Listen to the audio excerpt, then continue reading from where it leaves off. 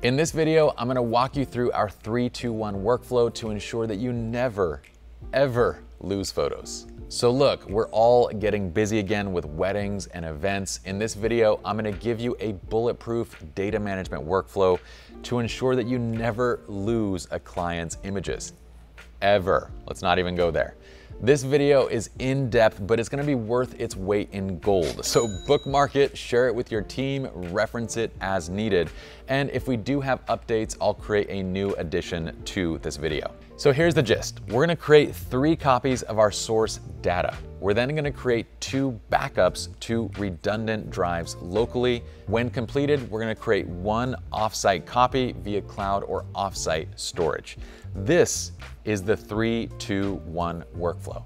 Now let me walk you through step by step on how we do it. Step number 1, we need to create 3 on-site backups. So our primary business with Lineages of Photography is wedding and portrait photography. This means that we are always at different destinations, shooting and working on location. We rarely shoot in the studio. So the first thing that we do is all of our primary team members, so lead and second shooters, are required to shoot on cameras that have dual card slots with in-camera backup. So look, you wanna make sure that number 1, you're shooting RAW, and number 2, you go into the menu and you select the option to make sure that you're recording redundant data. So the same image goes to both cards. This immediately gives us 2 sources for original data coming straight out of the camera. Let's talk for a moment now about the actual memory cards that we use. So we prefer to use SanDisk Extreme Pro memory cards just for the balance between reliability as well as cost effectiveness. They are very reliable cards and they're offered at a good price point. What I like to do is I like to use my SD card as the primary card. So this way, any ratings or anything that I apply to images is gonna be on that primary card, which is then gonna be backed up and it's gonna go into our workflow. For the secondary card, well, at least on a 5D4, we're using CF cards, but this is gonna change with mirrorless as we go to dual SD or other types of data formats. The main note here that I like to make is that with the primary SD cards, well, really the goal here is to never remove the memory cards from the camera and then to simply keep the camera with you.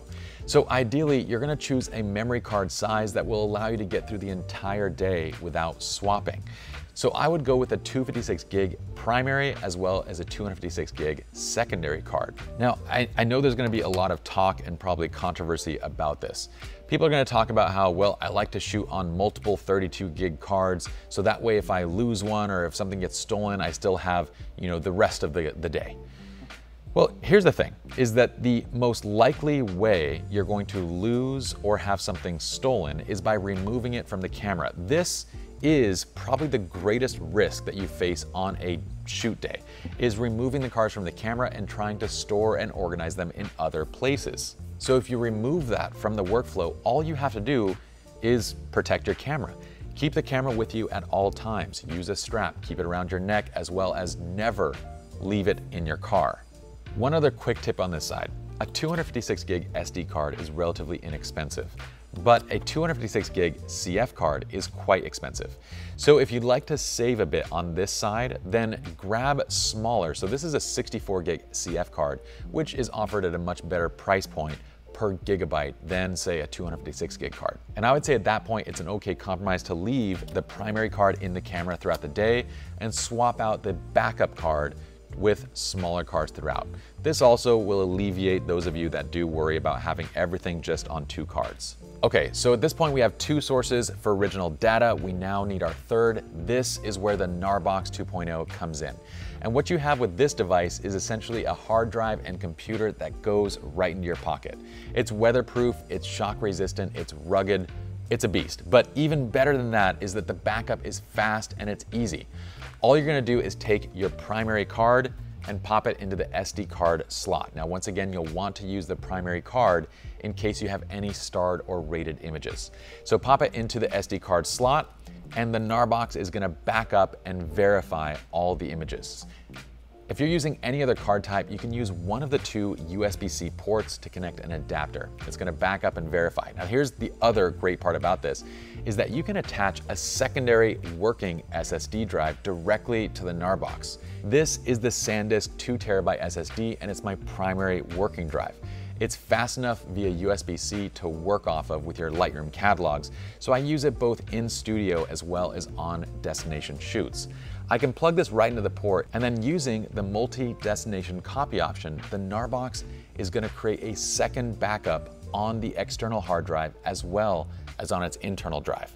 So popping in that single SSD, I get 2 copies. When I get back to the studio, this is ready to go. I can import all the images directly into Lightroom and begin working. Now I need to pause to point out that the GNARBOX 2.0 is kind of a big deal, because previously, to get to a third on-site backup, we'd usually be bringing our iPad or our laptop to each job and on location. So this means that we had to carry around extra gear. We also have to manage that gear. We've had our laptops broken, stolen, or just left in the car and forgotten. On top of that, it's a pain having to plug in the laptop, get your memory card reader, and upload cards one by one.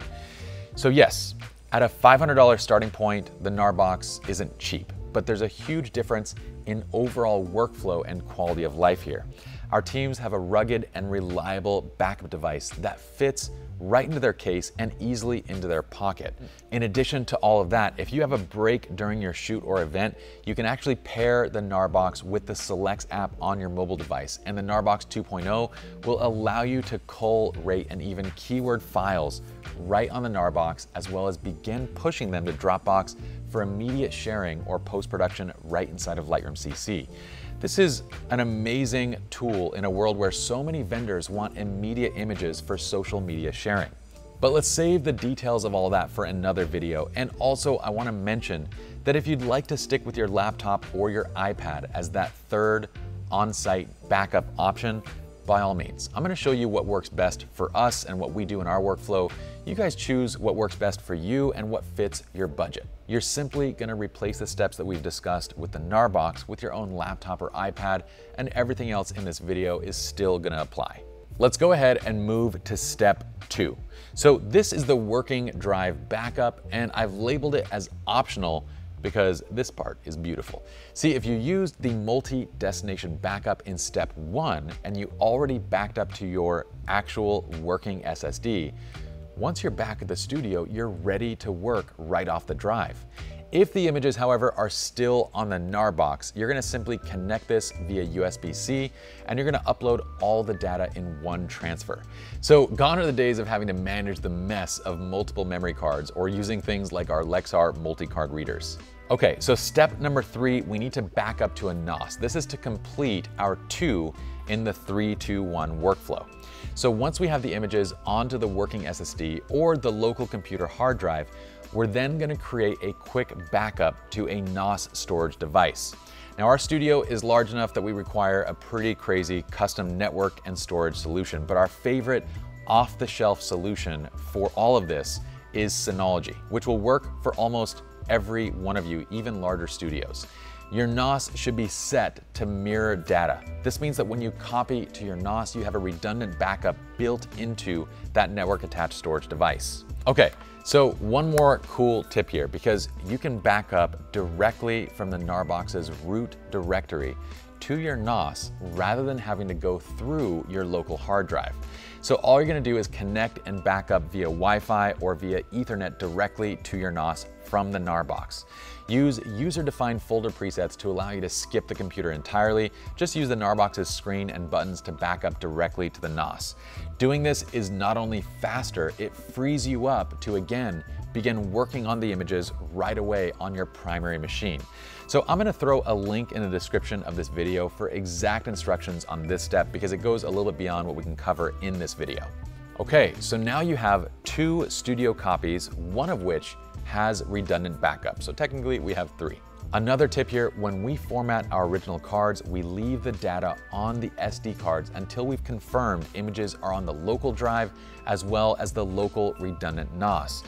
If you're in a studio with multiple shooters, allow only one person the ability to format SD cards. That one data management person, they must verify both data points before formatting cards. This way, nobody else in your studio can format a card and later say, well, I didn't know, or I thought it was already backed up, or whatever excuse they might have. Only one person in our studio is allowed to format memory cards. This means that if a shooter discovers images on a card, they can't use it until they've taken it back to the data manager to clear and format. Okay, so step 4 is cloud or offsite storage. So to complete our 3-2-1 workflow, we need an offsite backup. You can begin to download to any offsite or cloud storage platform of your choice with your original files. Now, this is going to take quite a bit of time, and it's usually going to be completed as you edit your catalog of photos. So I want to give you another option here. If you have a decently quick workflow, meaning you're turning around jobs within a week or so and you aren't waiting months to finish and deliver, then I would suggest a second option. Treat either the GNARBOX or your SSDs or SDs as your offsite backups.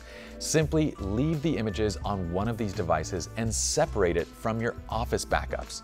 So let's jump to that step 5, the archival process. And for archival, we prep a final folder that's set to 00 originals. This houses all the original raw files that were kept and are going to be used for final images. Then we have a folder called 01 print. This is all the final images exported for print use. We have another folder called 02 web. It's all the final images exported for web use with watermarks, and also a third folder, 03 rejected.